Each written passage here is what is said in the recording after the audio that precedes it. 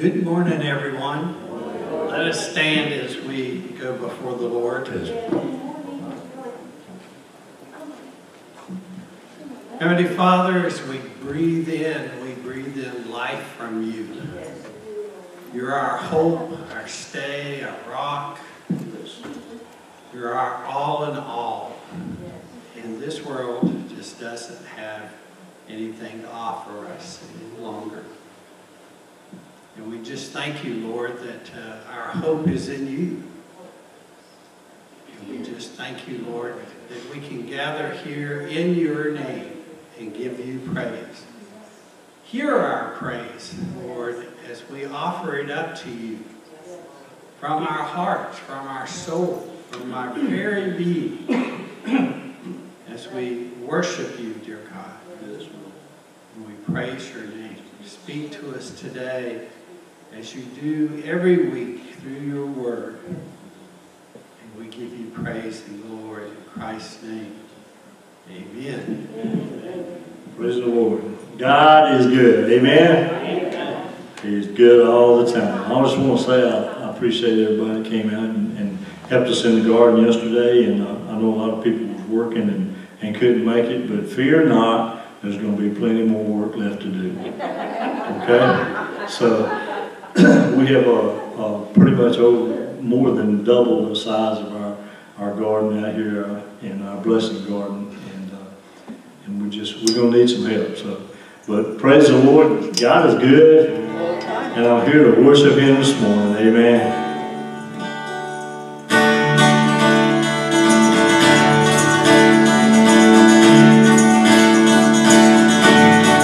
He has come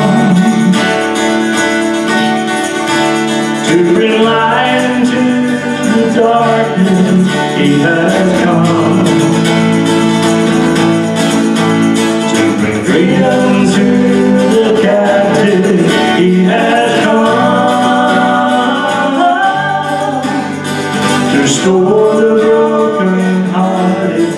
Time to proclaim the year of the Lord.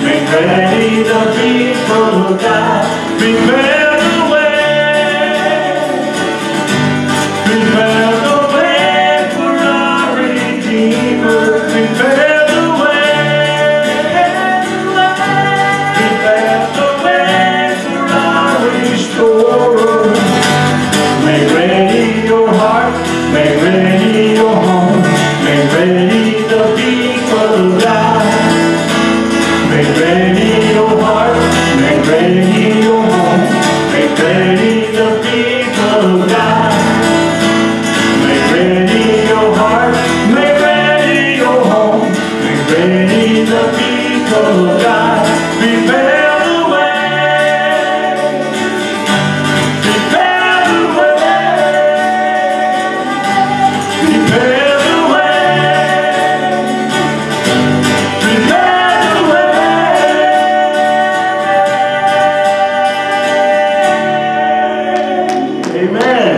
Thank you, Lord. Thank you, Lord.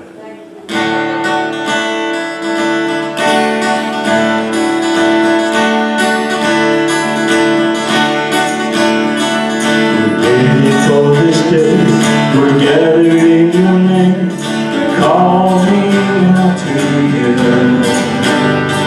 Your glory like a fire, awaken the desire, will burn our hearts with truth. You're the reason we're here. You're the reason we're singing. Open up the heavens. We want to see you. Open up the floodgates. A mighty river flowing from your heart, filling every part of our praise. Your presence in this place, your glory on our face. We're looking to the sky, descending like a cloud. You're standing with us now, Lord, unveil our eyes. You're the reason we're here, amen. You're the reason we're singing.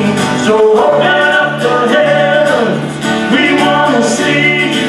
Open up the floodgates, a mighty river flowing from your heart and filling every part of our praise. Show us your glory, Lord. Show us your glory. Show us your power. Show us your glory, Lord. Show us your glory. Show us your power. Show us your glory, Lord. So open up the heavens, we want to see you. Open up the floodgates, a mighty river flowing from your heart and filling every part of our praise. Now open up the heavens, we want to see you. Open up the floodgates, a mighty river flowing from your heart and filling every part of our praise.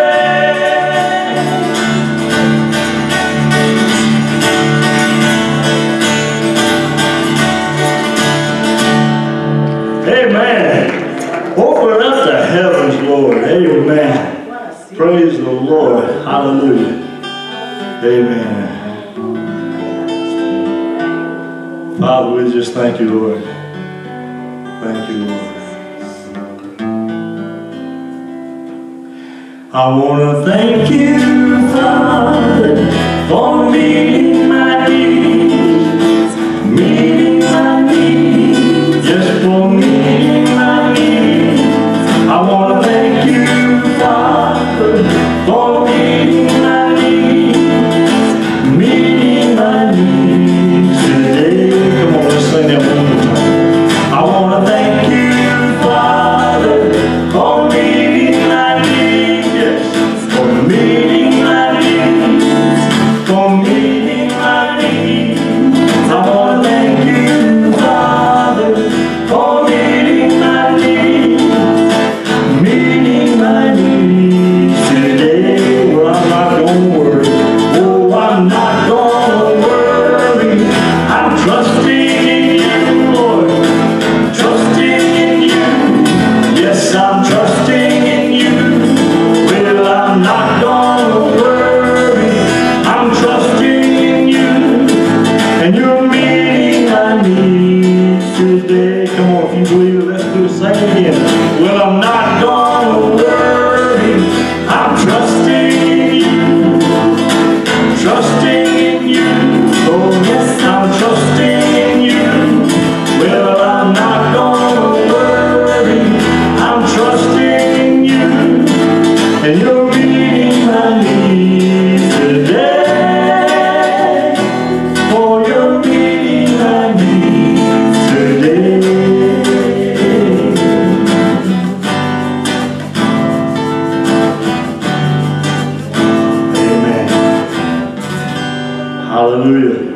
We can count on Him, amen. Thank you, Lord. He has never let us down. Thank you, Lord. Thank you, Lord.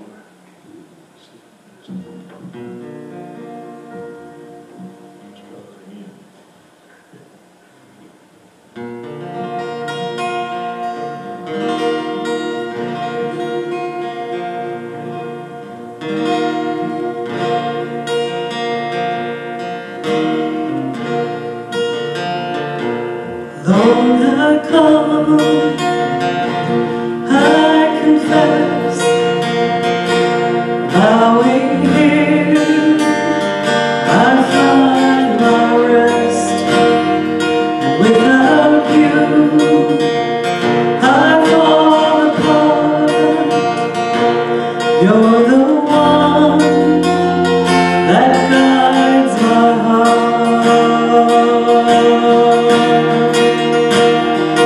Lord, I need you. Oh, I need you. Every hour I need you. My one defense, my righteousness. Oh God, how I need you. The sin runs deep. Your grace is more. Where grace is found is where you are. Where you are, Lord, I am free. Amen. Your holiness is Christ in me.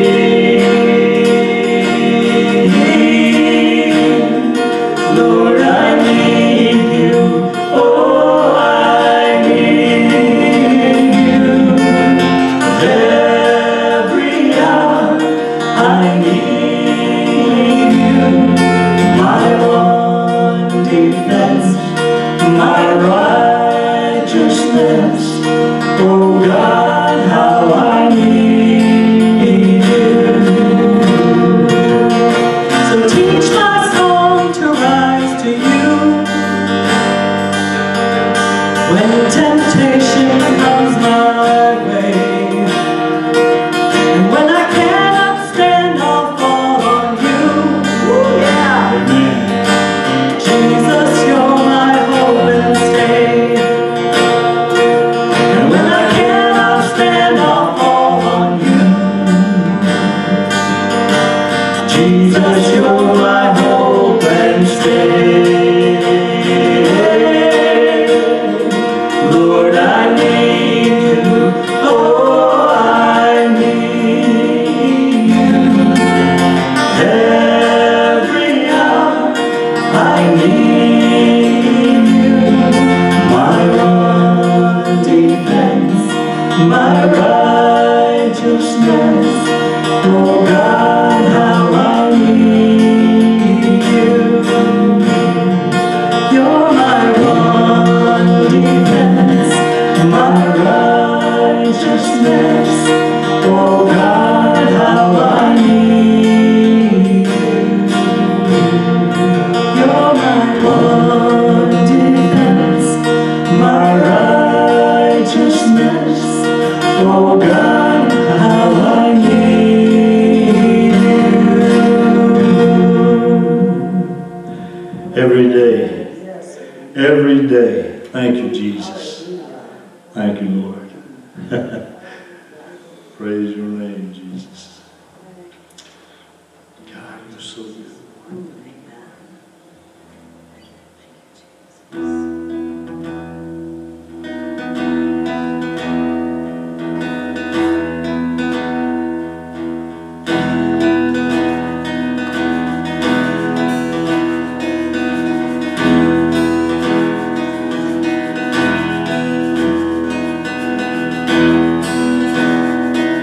Who is this King of glory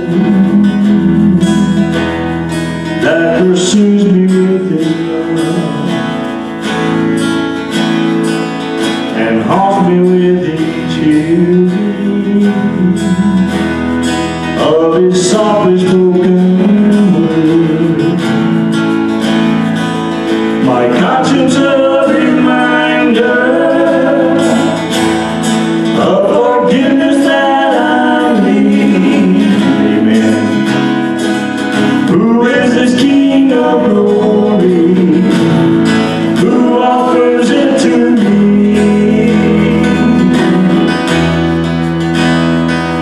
Who is this King of angels? Oh, blessed Prince of Peace, revealing things of heaven and all its mystery. My spirit's ever longing for the grace in which to stand. Who is this King of glory, Son of God, Son of man? His name is Jesus, precious Jesus, Lord Almighty, King of my heart, King of glory. His name is Jesus, precious Jesus,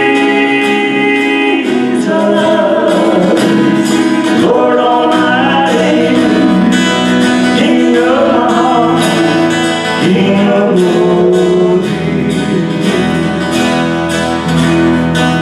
Who is this King of glory?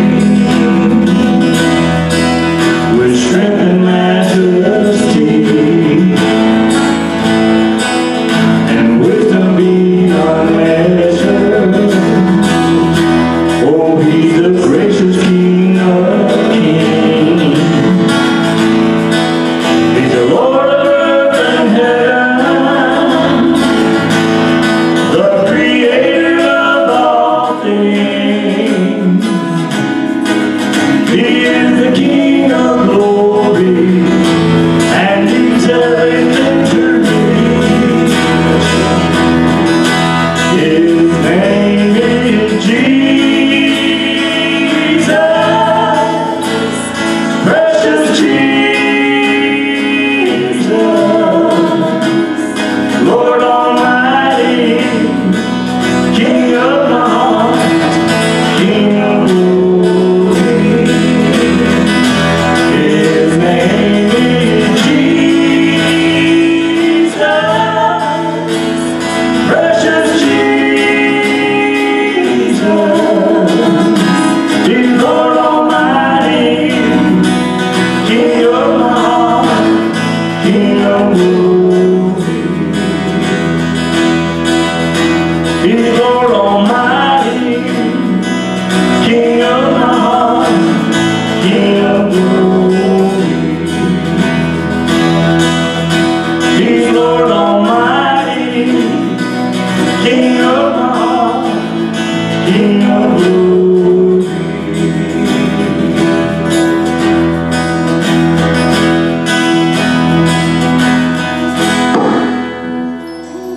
Amen. Yes, He is. Thank you, Lord.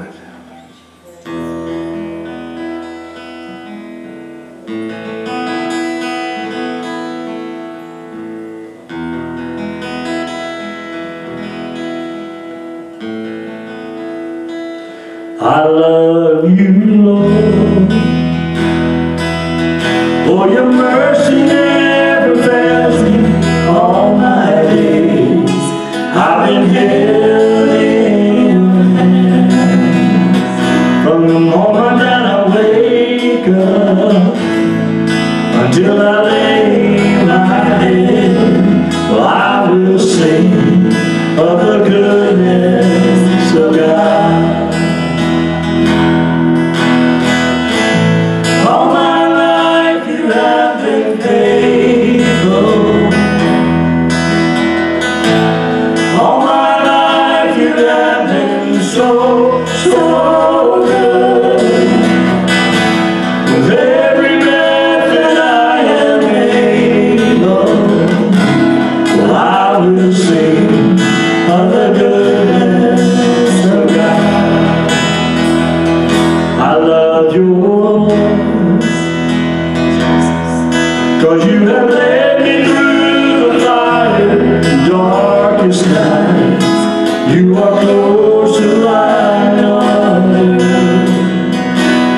known you as a father, I've known you as a friend, and I have lived in the goodness of God.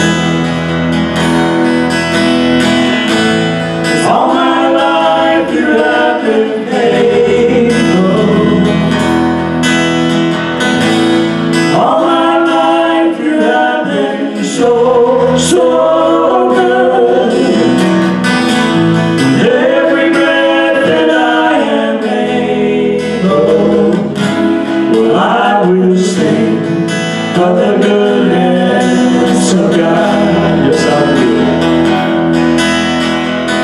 Your goodness is running after me.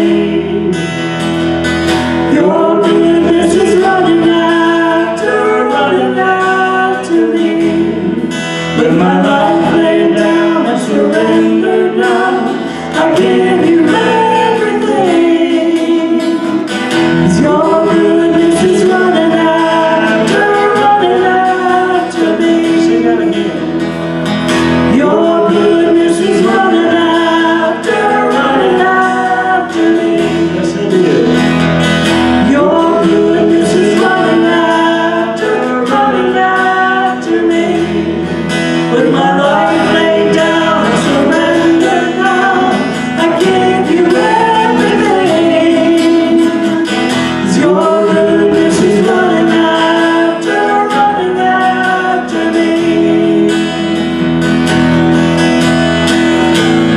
All my life you have been faithful.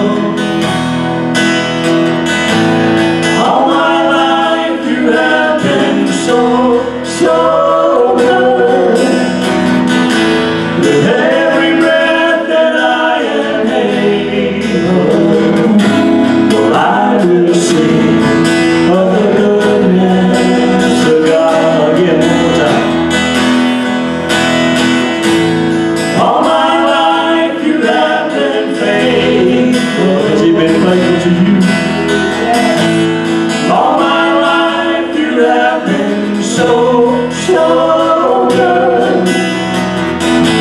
With every breath that I am able, well, I will sing of the goodness of God.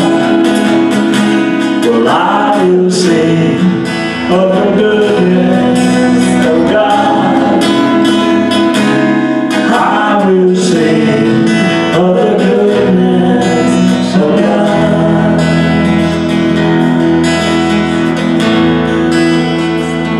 Lord, I will sing of the goodness of God.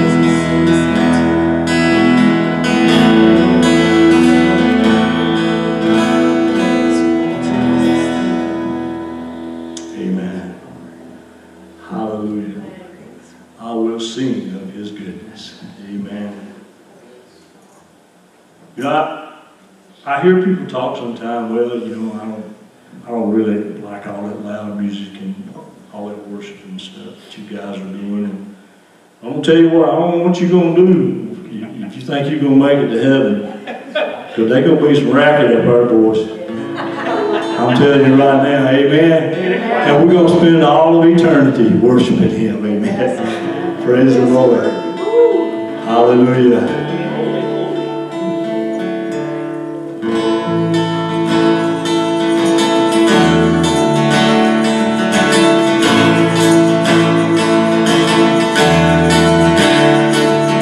When darkness tries to roll over my bones, when sorrow comes to steal the joy I own, brokenness and pain is all I know. Well, I won't be shaken. No, I won't be shaken. 'Cause my fear doesn't stand a chance when I stand in your love. My fear doesn't stand a chance when I stand in your love. My fear doesn't stand a chance when I stand in your love.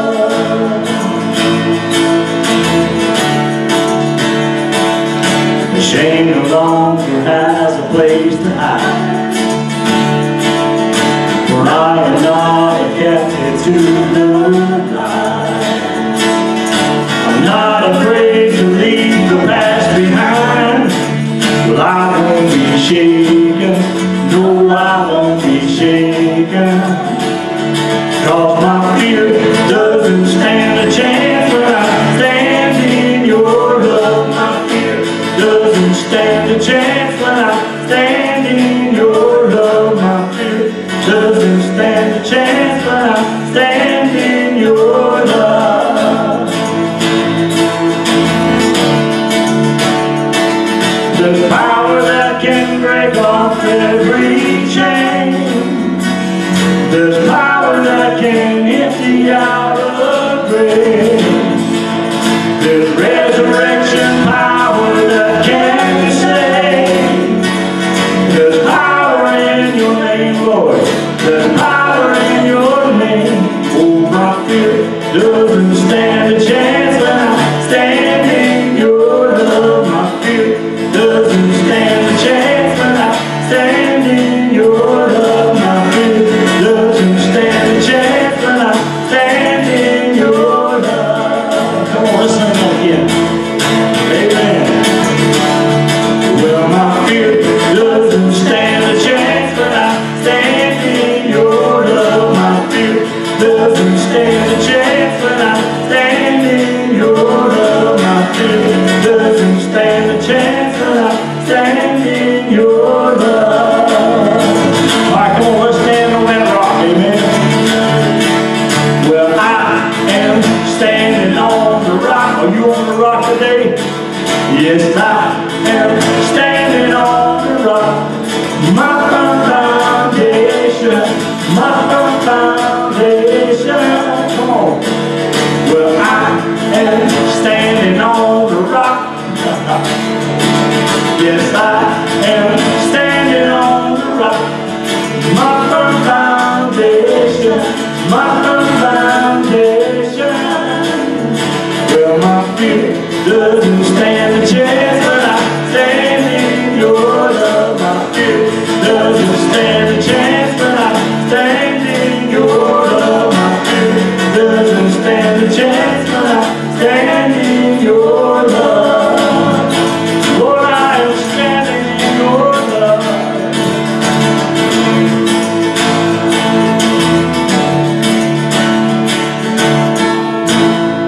Amen. Praise the Lord. Amen. Thank you, Jesus.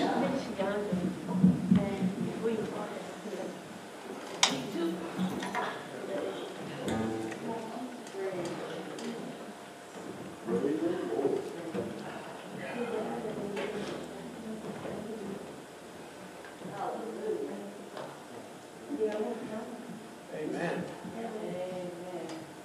Praise the Lord.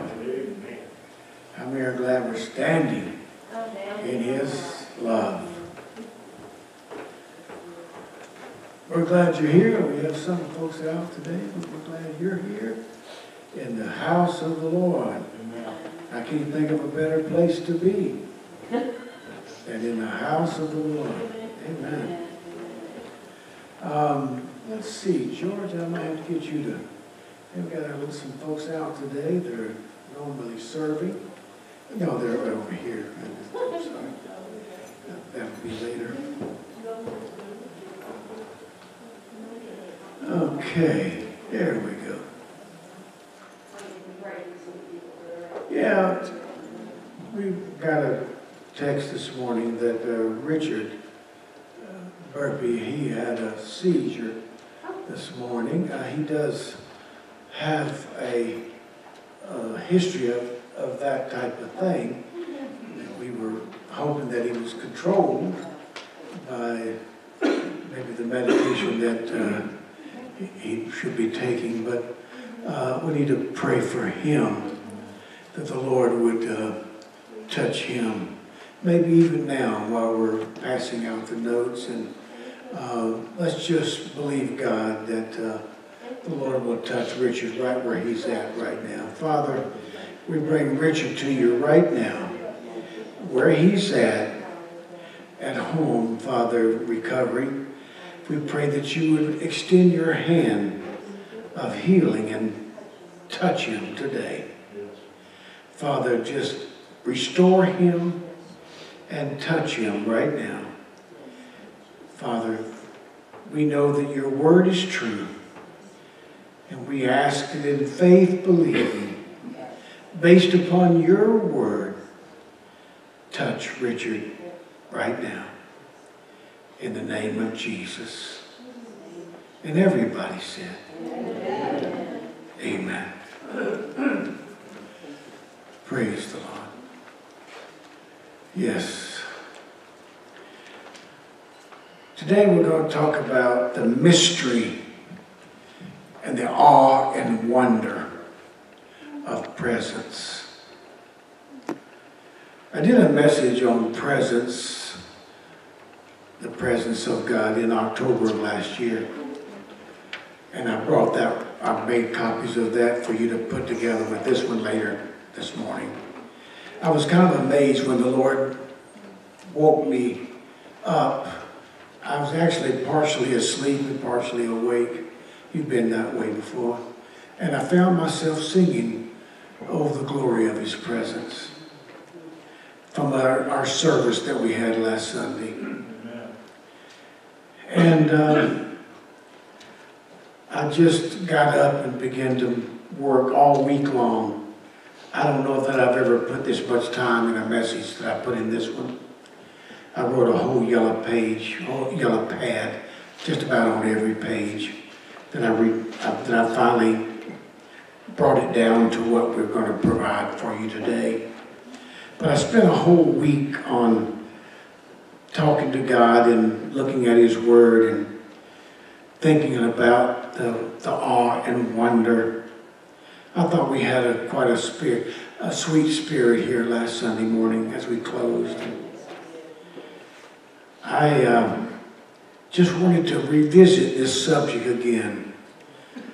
And I was amazed that I spent 4 or 5 days working, and then I pulled the one I had done in October, and it doesn't even match. I mean, it's the same subject, but it was a totally different vein the Lord led me in.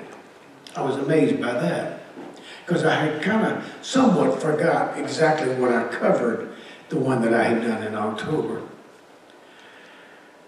The mystery of presence is something very, very intriguing.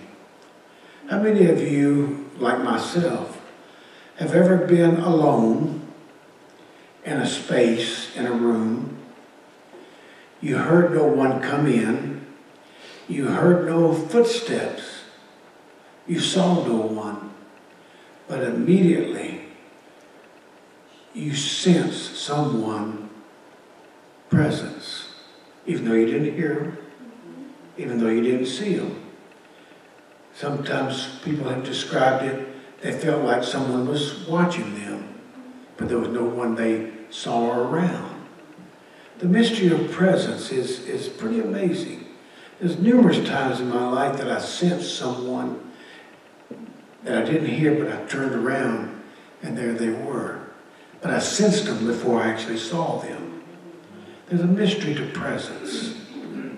And we as individuals created in the image of God, we have a presence.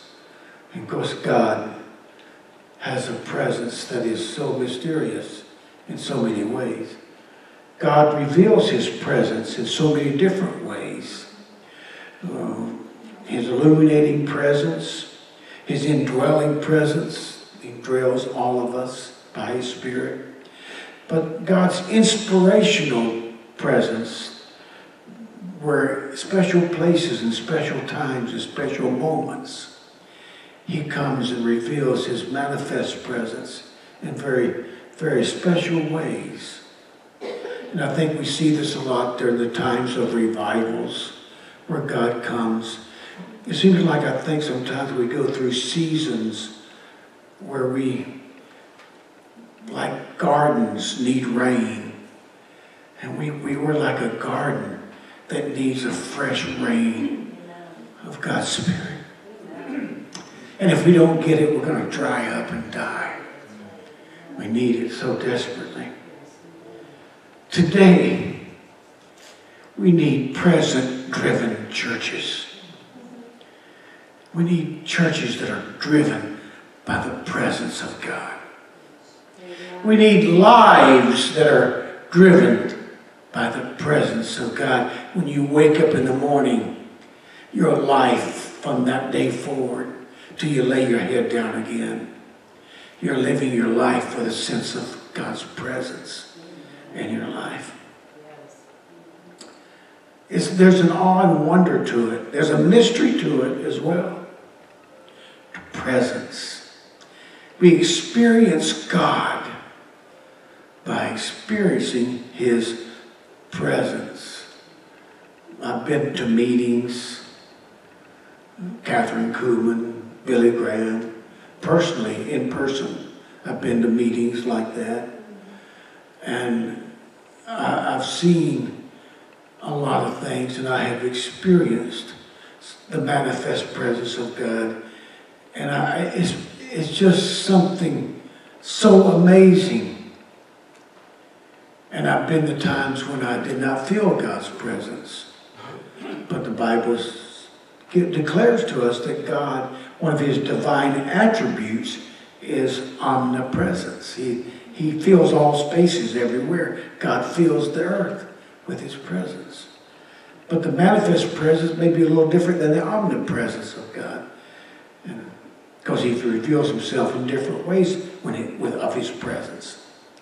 And I asked the question, what would cause 50,000 people to leave their homes from different parts of the country and some from overseas to make their way to a small university in Kentucky? What would do that? What could be that motivating that would cause people to lay aside what they were doing, maybe take off from their jobs and drive to a place they've never been before, to a small town, to a small university? What would cause students at the Asbury University to go without meals and to go without sleep? You got to ask yourself those kind of questions. What could cause that? What could be that motivating and that powerful? What would be the reason for seemingly endless worship taking place 24/7, days on end? Why would people sit for hours and hours at a time, going without food and sleep? Got to ask yourself those kind of questions. What would motivate over 4 million people, some say 5 million, from all over the world to travel to Pensacola, Florida, and stand in line for 8 hours in the heat and humidity just to go to a service for several hours? Got to ask yourself a question. Why would people do such a thing as that? I did that.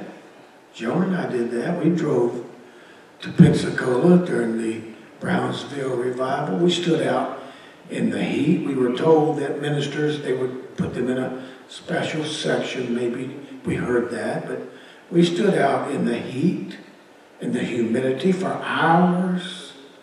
And it was amazing. The people around you, how worshipful they were, how hungry they were, how thirsty they were for the things of God. It wasn't people just curious. It was more than that. It was people who were hungry for the presence of God. And they heard that there was an outpouring of the manifest presence of God was showing up at this revival on a nightly basis, and they wanted to come. We had a revival in Tennessee at our church, a small church like this. And we went on 8 weeks. We had 2 services a day. I had a Baptist preacher who had just been baptized in the Holy Spirit preaching for me. We wound up having to put a tent outside the building to accommodate the crowds. 8 weeks, 2 services a day. People didn't clean their houses like they normally would. People didn't eat like they normally ate. They were hungry for the presence of God. Got to ask questions like that. What is so motivating? It's all about the awe and wonder and mystery of the presence of God. Presence that is invisible, yet it impacts your senses and it impacts the way you feel. Invisible, but not intangible. This is the answer to all those questions that we started with. It's all about that awe and wonder. Thirsty and hungry souls will go wherever there's an outpouring or a manifestation of the presence of God, to experience God in a fresh new anointing. People will do a lot and go a long distance to go to a place where they feel or heard of that God is there showing himself in a very special way in his presence. God's manifest presence is revealed in the book of Exodus and throughout all the scriptures. An intensive presence that underlines a principle that God desires to reveal himself to people. God is self-disclosing. God wants to reveal himself to people. He desires to do that. Of course, we know the greatest example of that is the incarnation, when God became a man and walked among us to reveal himself to us. He does it in various ways, and he does it because he wants to reveal himself. How many are glad that you're one of his today? In Exodus, we have a vivid account of God's divine appearance and presence with Moses. And the Lord said, "You cannot see my face, for man shall not see me and live." And the Lord said, "Behold, there is a place by me where you shall stand on the rock. And while my glory passes by, I will put you in a cleft of the rock and will cover you with my hand until I pass by. Then I will take away my hand and you will see my back, but my face shall not be seen." It's interesting how God is describing himself.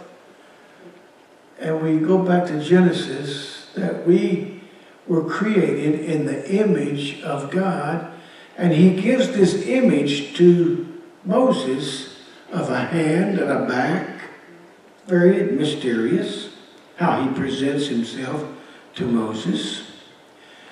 The theologian Henry says, the rock in Horeb was typical of Christ. The rock of ages. How many knows he's the rock of ages? He's the rock of our salvation. He is the rock of refuge. Those who stand on this rock are safe and secure. How many are glad you're standing on the rock today? This imagery foreshadows the appearance of God in Christ. That in him and through his atonement, we now can see God's face and not die. Come on. Think about it. John 14:9, Jesus says, have I been all this time among you without you really knowing me? Have I been all this time with you and you really don't know me? He who has looked on me, Jesus said, has looked on the Father God. So we have from the Exodus experience with Moses, now we have God, we're able to see His face now. Reynolds, theologian, says, there is no right understanding of Jesus Christ until the Father is actually seen in Him. I like that. There is no right understanding of Jesus Christ until Father God is actually seen in Him. And the Bible says, and the Lord descended in the cloud and stood with Him there and proclaimed the name of the Lord. God is revealing His character and nature during this encounter. God's revealing His character and nature. And the Lord passed before Him and proclaimed, the Lord God is merciful, gracious, long-suffering, abundant in goodness and truth. How many believe that the Lord God is merciful, gracious, long-suffering, abundant in goodness and truth? He was there with the Lord 40 days and 40 nights. Neither did He eat bread nor drink water. Come on. Does that explain why Asbury students could do without food? Could do without sleep?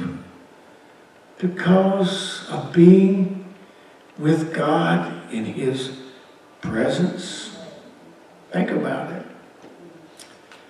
The appearance and brightness of God's presence was reflected in Moses himself. The skin of his face shone so bright, his face had to be covered before he stood before the people. Now, I've heard of makeovers and makeup, but man, this is something. The glory of God was on Moses' face to the extent where they had to cover it because people couldn't look on it. The brightness, the radiance that shone from His face. But this radiance from Moses anticipates the climax in Christ. Because Hebrews 1:3 says, declares Christ is the radiance and the brightness of the glory of God. Come on. Amen. Christ is the radiance and the brightness of the glory of God. And here this was a prefix to what was coming. Believers who have communion with Christ are transformed so as to reflect the glory and the presence of Christ. And Paul makes that clear in 2 Corinthians 3:18. And we all, with unveiled face, beholding the glory of the Lord, are being transformed into that same image from one degree of glory to one degree of glory. Glory to glory to glory. Come on. For this comes from the Lord, who is the Spirit. Dr. Richard Dobbins was a man that John and I was very familiar with. We heard him speak numerous times in different places. He started a counseling center in Akron, Ohio, called Emerge Ministry, which is a very large ministry. They ministered to hundreds of thousands, and that's not an exaggeration. They ministered to a lot of ministers and missionaries in counseling. And they were an incredible staff. A lot of those staff that ran positions there at Emerge Ministries came and stayed at our retreat place over the years that we had in Southern Pines. We met a lot of them, got to know a lot of them from Emerge Ministries. But Dr. Richard Dobbins is the one that started that ministry. Very far-reaching ministry. And one of the more interesting things, when we went to hear Dr. Dobbins speak, a spirit-filled, highly educated, but very much spirit-filled individual. Dr. Dobbins spoke on presence of humanity, of human beings, presence, created in the image of God.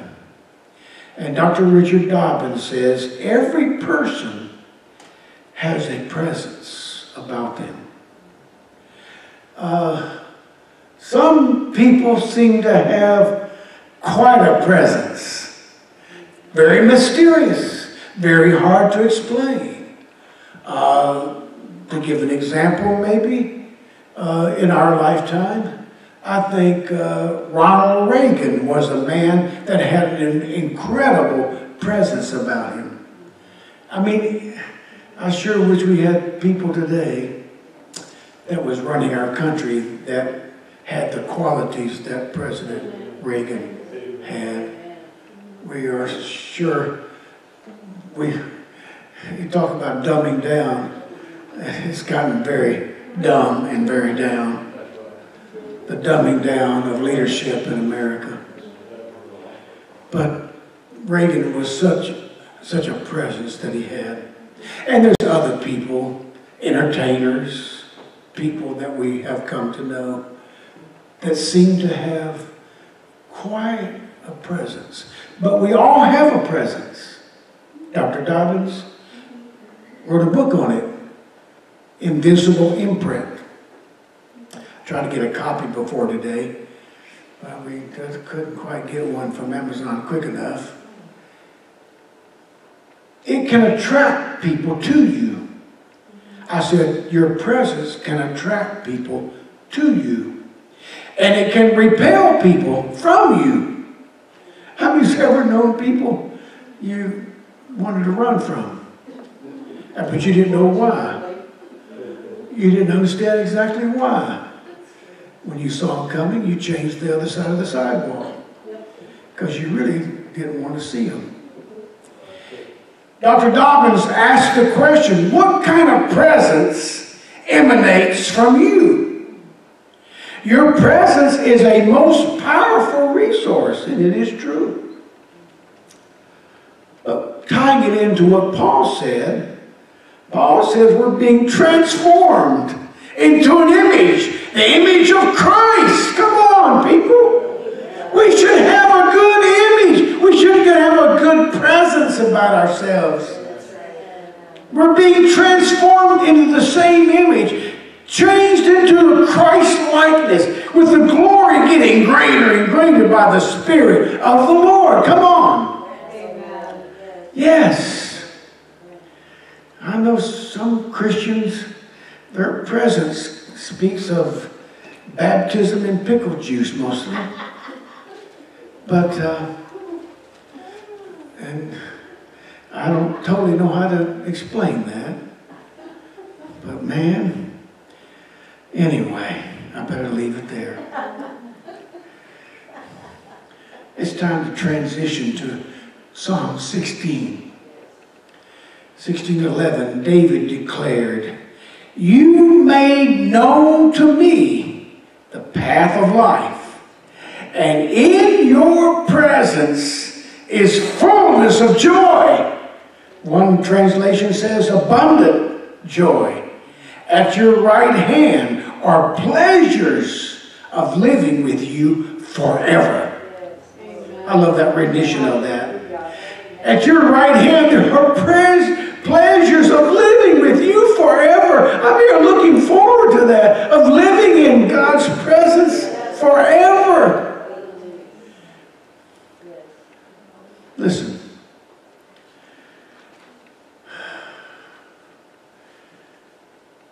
David here proclaims God's plan for your life involves fullness of joy in His presence. Okay? David here proclaims God's plan for your life involves fullness of joy in His presence. Somebody say amen in this place. That's God's prescription for living. Come on. We're not supposed to be walking around like a bunch of sad sacks. We are to walk in the fullness of the joy of the Lord and the presence of God flowing and emanating from our lives. Come on. Yes. That's what David is proclaiming here. And I put in parentheses, God's presence and joy supersedes all circumstances.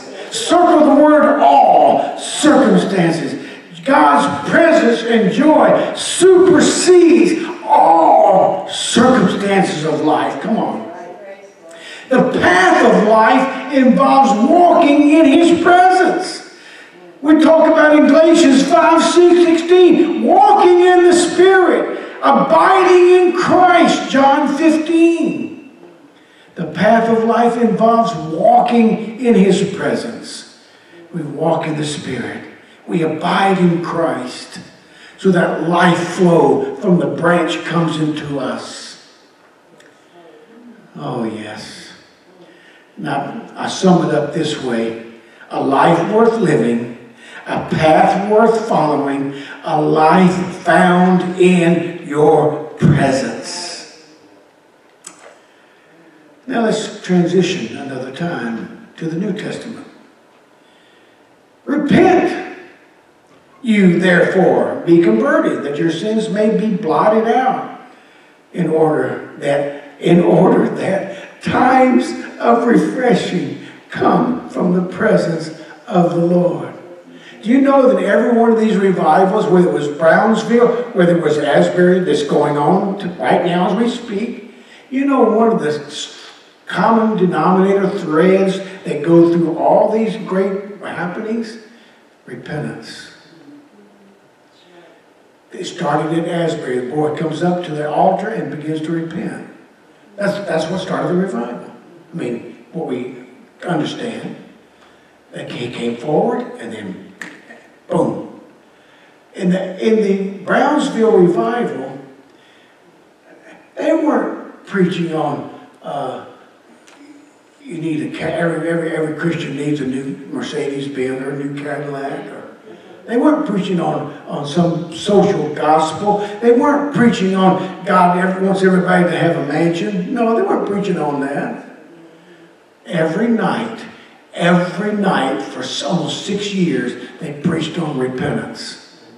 Amen. But they were enjoying the times of refreshing of the Spirit of God. Come on. It's the thread. It's the thread that goes through all of that. Repent, therefore, and be converted, that your sins may be blotted out. It's amazing. The ink they used back in the days of Christ didn't have acid in it as it does today. So if you had a blot, you wanted to get rid of it, all you needed was a damp cloth and it cleaned it right off. Today, because of the acid in the ink, you can't do that. You can't just wipe it off because it stays there. But in the time of Christ, there was no acid in the ink, and you could just, with a damp cloth, you could just wipe it and then be clean. He's speaking of that here. Repent, therefore be converted, that your sins may be blotted out, in order that times of refreshing may come from the presence of the Lord. Isaiah spoke of it as well, using the same term. Isaiah also speaks of times of refreshing, speaking of Israel's future restoration. but we also know that God sends times of refreshing to His people today. We should pray believe for a new season of revival and refreshing of the Spirit of God among us. Come on. Yes. Oh man. We're like that garden that needs the water. And if we don't get it, we're going to die. Wow. A sad commentary is found in Genesis 3:8. And they heard the sound of the Lord God walking in the garden in the cool of the day.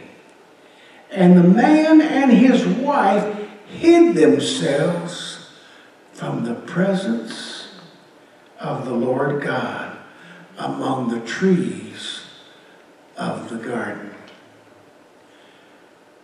You would have thought they would have known enough about God by this time, that how foolish it was to think they could hide among the trees from God, Creator God. This seems to be a happening that was happening, that God would come down and would walk with them, and God would commune with them, and God would share His presence with them, and they had that. But they traded it away. And I used a quote that I saw just the other day on an interview done by Chuck Smith, who played the lead role. The real Chuck Smith was interviewed in the Jesus Revolution, but this real Chuck Smith gave a word when he was interviewed several years back. And I used it to apply it to this. Chuck Smith said, and I like this, never trade what you do know for what you don't know. They traded that sweet communion with God, that God would come and commune with them, and when Satan came to tempt them to take of the tree that was forbidden so they may be wise of good and evil, they traded the good of knowing God for that which they didn't know and reached for the forbidden fruit. That Chuck Smith quote can be applied to a lot of different things. Never trade what you do know, even how hard things are, no matter how difficult things are going, no matter what circumstance comes up in your life. Never trade what you do know about the loving God for something that you don't know. Don't trade it away, because it's a bad trade. It's always a bad trade. Never give up. Never trade what you know about God and His goodness for trying to find something else that you don't know. Bad trade. There's power and healing in the presence of God. Moses said, God, if your presence does not go with us, then we're not going. God, if your presence don't go with us, we're not going. We're not going. The refreshing, the power, the healing in the presence of God. The scripture says, humble yourself in the presence of the Lord, and He will exalt you. I thought last Sunday around the altar there was an unusual presence of God among us. For me, it was hard to leave. I woke up Tuesday morning, partially asleep, partially awake. Found myself singing. This was unique for me. Oh, the glory of your presence. If we can become a God-present-filled church, I said, if we can become a God-present-filled church, everything we need, everything we desire can be realized if we can become a God-present-filled church. How many can make this their prayer today? Let's sing together, "Oh, the Glory," before we take our communion today.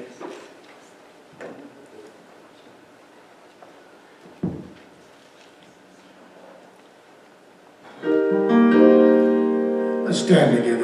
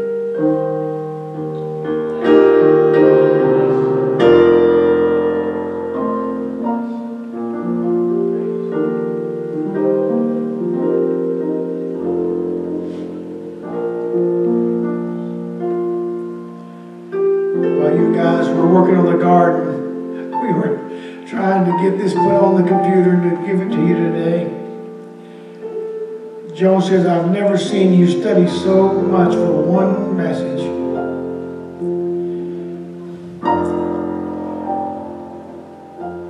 I think that's the need of the day. We need to recognize and have an awareness of our need for His presence.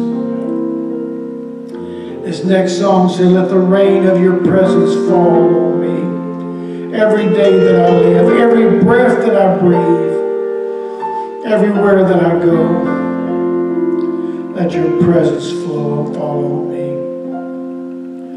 Let the rain of your presence fall on me. Every day that I live, with every breath I breathe, let the rain of your presence fall on me. Everywhere that I go, Lord, let your presence fall on me. Love divine, joy unspeakable, overflowing in my soul. This heart of mine is refreshed and at rest in your presence, in your presence. There's so many stories that took place from the Brownsville revival. A couple of strippers flew into there to town, and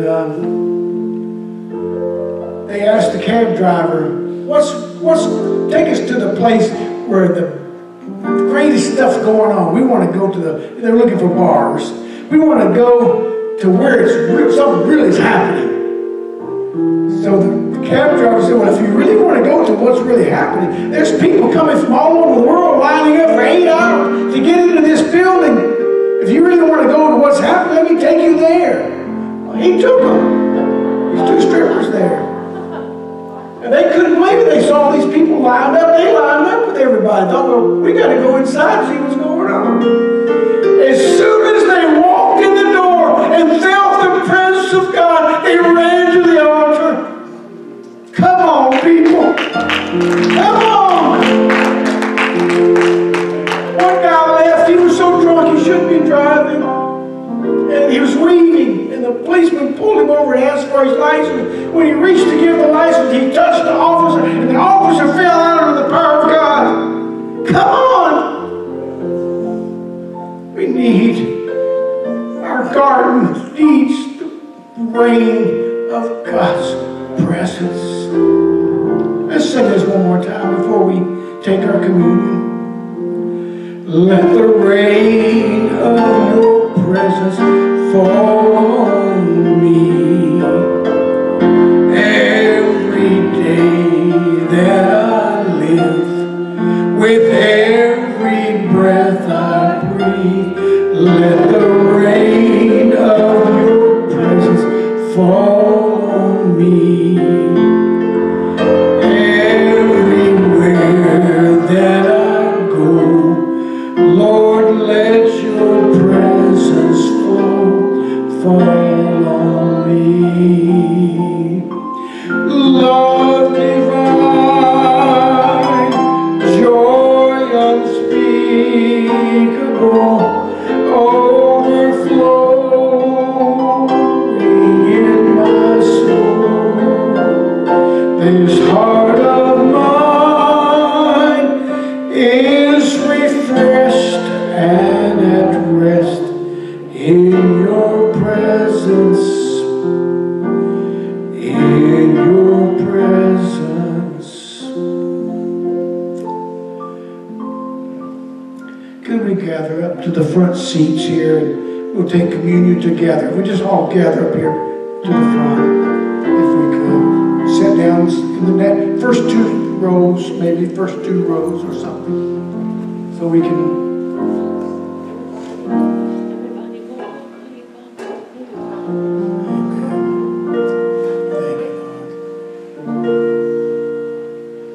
Stephen, Chuck, would you come and help serve everybody?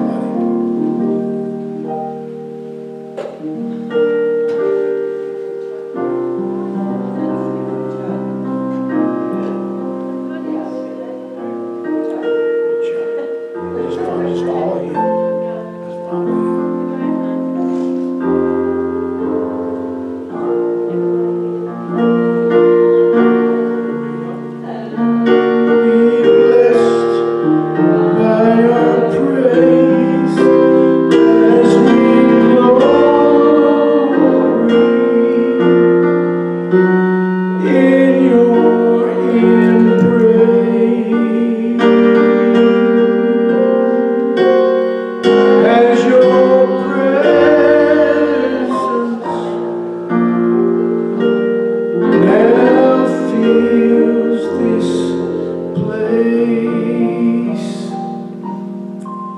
Thank you, Lord.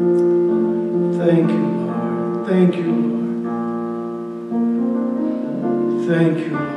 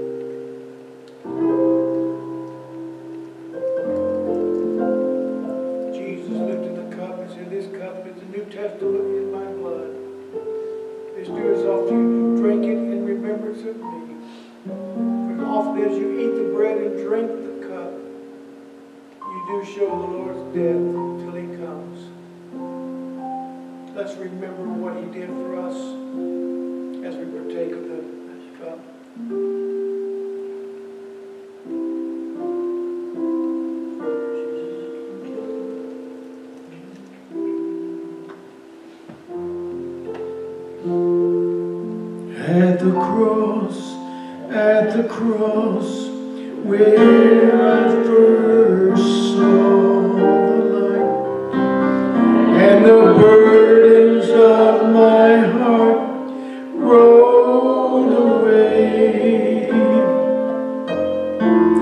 It was there by faith I received my sight. And now I am happy all the day. At the cross, where I first saw the light, and the burden of my heart rolled away. It was there by faith I received my, yes, Lord.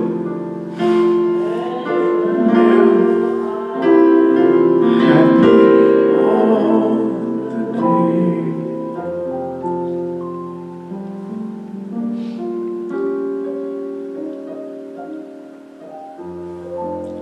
That illuminating presence of God showed us that we were sinners. That illuminating presence of God showed us that the Word was true and made it real. And we found a new life around the cross of Christ. We found that new life that Jesus died to give us. His broken body and his shed blood.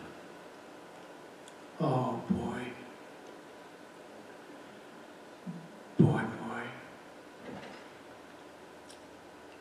Mercy. Thank you, Lord. Thank you, Lord. My dear children, do you sense my presence with you today? Do you sense my sweet spirit as it walks among you?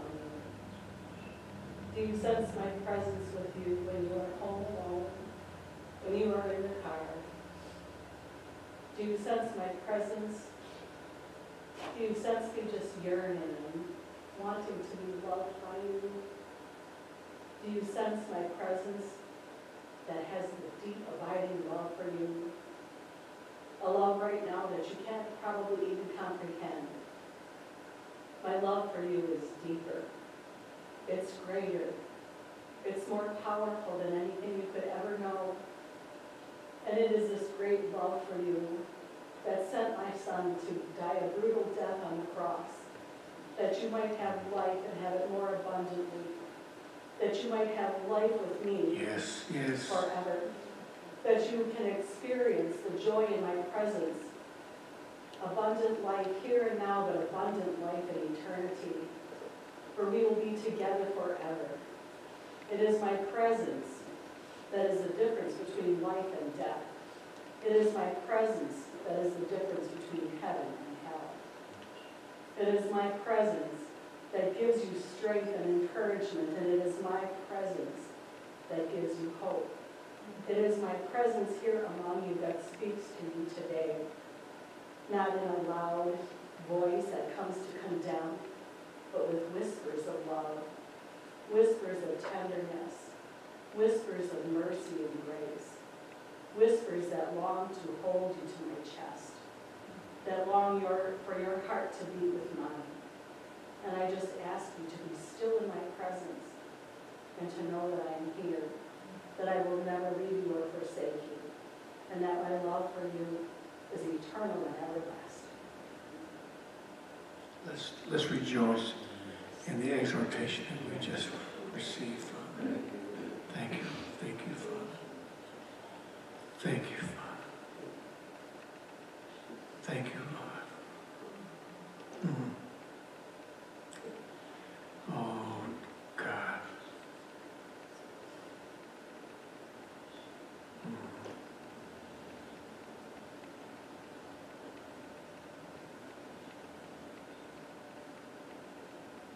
Wow.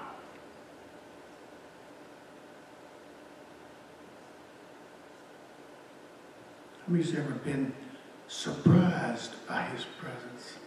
There's been a few times in my lifetime when all of a sudden I just was sort of surprised that he kind of snuck up on me. And there he was. I wasn't all that spiritual at the moment, but there he was. When we needed his presence, he sort of surprised us and came and began to manifest his presence to us. Wow. Dave, I'd like to share something. Sure. Some of you may remember I'm not supposed to be here today. I had for the past month and a half, or no, 2.5 months, been working towards a trip to Scotland, Glasgow, Scotland, for a training and stuff that starts tomorrow, and everything was in place. My flight was booked. Everything was in place. The night before, the Lord asked me if he said no, would I accept it? Well, of course, in my arrogance, I said, sure, Lord. Well, said no. At the last minute, he said no.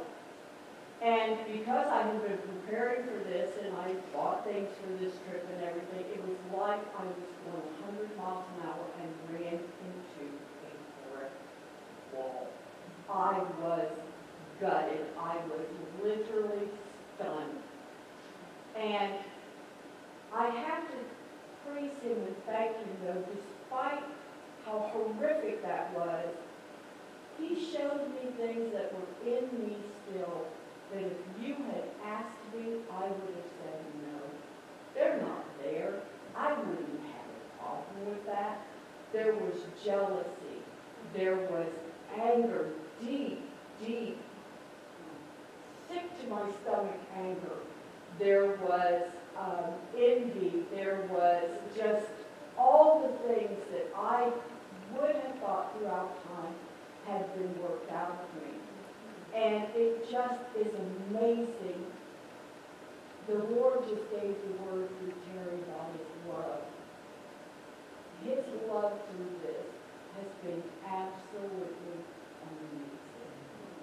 It had, you know, I would, in my arrogance and in my whatever, I would never, ever have thought that stuff was there. And it had to go. It has to be worked out. So, you know, do I still wish I could have gone? Yes, absolutely. Am I submitted to his will? Yes. I don't know why he stopped it. I just know that he's got something absolutely wonderful beyond anything I can imagine. That he has a reason I do not. So I just want to praise the Lord and, you know, just the one key that you said, Dave, Pastor Dave, is the fact that repentance. Yes. You know, repentance comes before revival, and revival starts. Repentance and revival start in this church. So, you know, I'm praising God that I was here this week. So what's going to happen in the future? Don't know. Just know that God is just magnificent, and I'm so excited. I think you're setting yourself up for some times of refreshing. Yes. Yes. Yeah. And I really should have known. If I had been paying attention, I would have known this was going to happen, because from the very beginning, I said to God, in order for me to go, you're going to have to move in a mighty way. Okay? You're going to have to provide the money in a mighty way. Well, the money came in a way that really didn't have to have God's hand in it. I should have known at that point. But I wasn't. Again, this is what God wants. Obviously, this is what God wants. Chuck, you need to stay close to her, because when that refreshing starts coming on her, if you're close enough, it may jump on you too. And he's a wonderful man. He went through my ranting, my raving, my carrying on, and he just loved me and held me and let me cry and all the other stuff. So God has blessed me with him. So he needs that overflow. Yes. Yes. Anyone else? God's speaking this morning too. How many are not going to be satisfied till your garden is flooded with the rain of his presence? Amen. Oh, man. Amen. Oh, man. It's not too late. God's still in the business of pouring out his presence. He's still in the business of exalting his children if they'll humble themselves before him. He's still doing that sort of thing. Yeah. And I just felt like that just in the last couple of months of what God has been giving me to preach. Joan has even said this, you have preached some of the best messages in your entire ministry in the last couple of months. And, you know, maybe my time is short. I don't know what God's doing. But I've always asked him to help me finish strong, Pastor David. And all that's desire you have as well. We all have that same desire. Those of us who've ministered for years. Listen, God's presence can solve a lot of problems. Amen. A lot of healing can come. A lot of things can happen if we can just avail ourselves and just say, God, let it fall on me. I repent. I do whatever I need to do that I may receive your manifest presence. Not just the omnipresence, not just the Spirit of God that's in every believer, but an outpouring of a fresh anointing of your presence upon me, upon us. Oh, can we sing it just one more time? Oh, the presence. Oh, the glory. Oh, thank you, Lord. Oh, the glory of your presence. We, your people, give you reverence. So arise from your rest and be blessed. Oh God.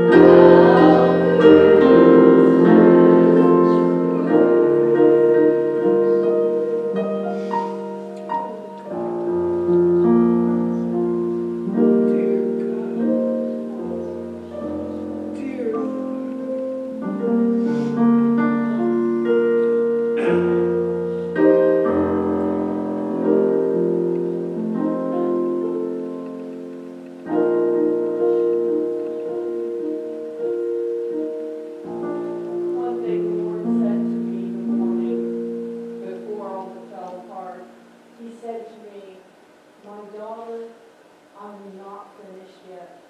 Amen. And I think that He's saying to everyone in His child, I'm not finished yet. Yes. Yes, yes. God is saying that He is not finished with this church. Amen. He's kept this church many years and through many ups and downs. But the nucleus of those that are in our midst right now, God has put the burden on you. That He's not finished with you yet. Personally or corporately. Oh, yes.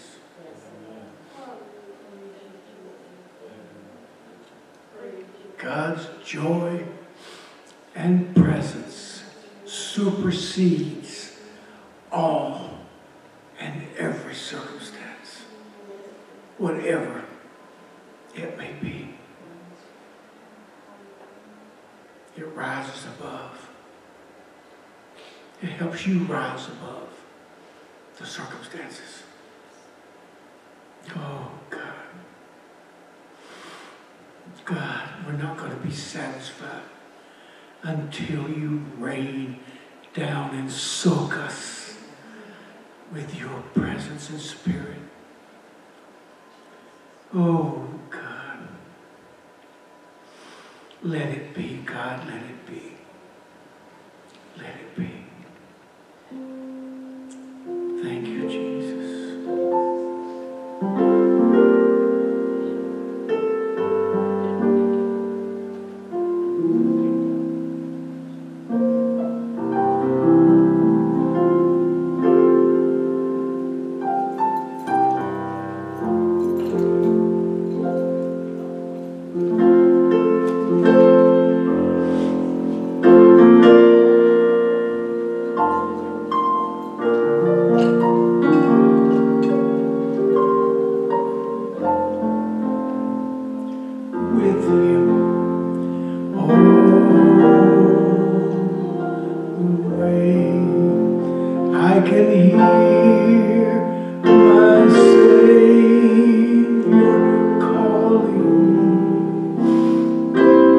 can hear my Savior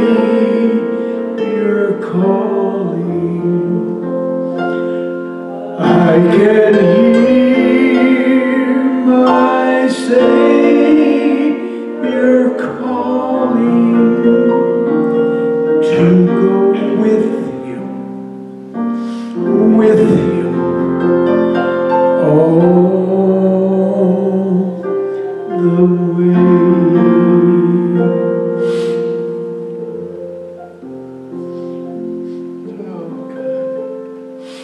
Oh God. Oh God.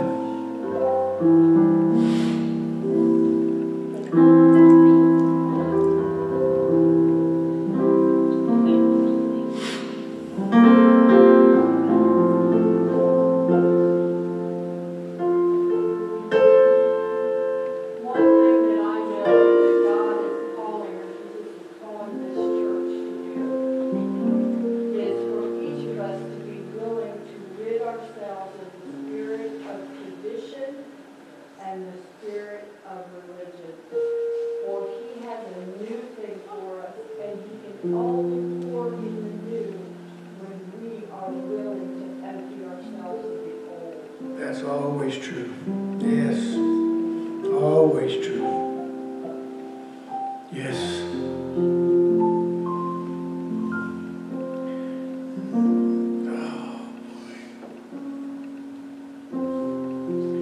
I'd like for the last word for us to hear from Pastor David in closing prayer. I just like to hear Pastor David pray. I like Pastor David.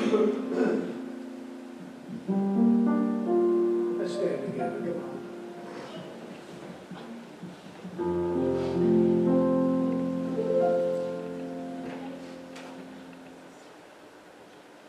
Jesus, you are the Lamb of God, slain before the foundation of the world. And when you walked along the shore of Galilee and you saw John the Baptist and he saw you and he said, "Behold the Lamb of God that takes away the sin of the world." In eternities past, everyone in this room, their names were known by you. You realize that without the shedding of blood, there's no remission of sin, and the blood of thousands of animals did not suffice. So you became that lamb. You became that one. And we do not understand how in eternities past you were that one. Before humanity ever was created, you knew that you would be dying and shedding your precious blood for us. For without the shedding of blood, there is no remission of sin. And now we give it to you. And we thank you, Lord, that we as a small group stand with the thousands and millions of saints of all the ages. And we lift our voices in praise to you and join with them. And Lord, you are here walking among us. And we thank you, Lord, that like the little widow with the issue of blood, she said, if I could just touch the hem of his garment. Help us to touch the hem of your garment spiritually now, today. I thank you, Lord, for this group. I thank you. You shall slay 1,000, but 2 shall put 10,000 to flight. So there's more than 10,000 here, joining the saints of all the ages. We give you praise. We give you praise for being the sacrifice lamb. Thank you, Jesus. Thank you so much. Thank you for cleansing us. That cleansing stream we see, we plunge, and oh, it cleanses us. Thank you for this pastor and congregation.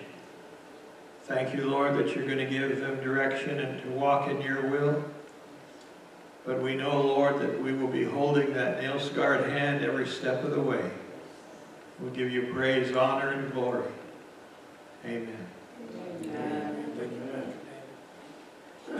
God love you. God love you.